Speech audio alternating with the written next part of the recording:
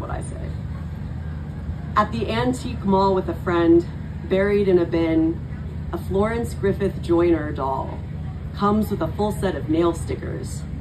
I read once that during a race, her nail flew off.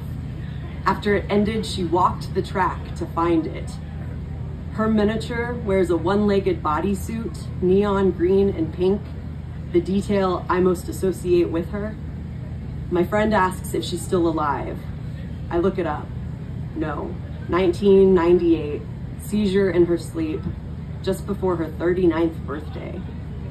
I only now, in midlife, know how young that is to die. When I was little, 40 was my father's scratchy cheek, my mother's face cream. 40 was inevitable. Death had not yet entered my mind, though soon I'd learn.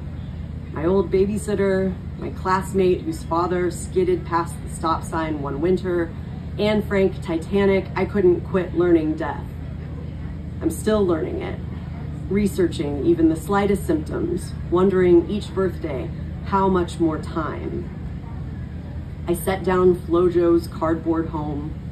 My friend holds up another doll. I look this one up too, deja vu, only she's alive, Billie Jean King, white tennis dress with blue Peter Pan collar, X number of years left. Next month, I'll turn 40. Well, you never really know, I should.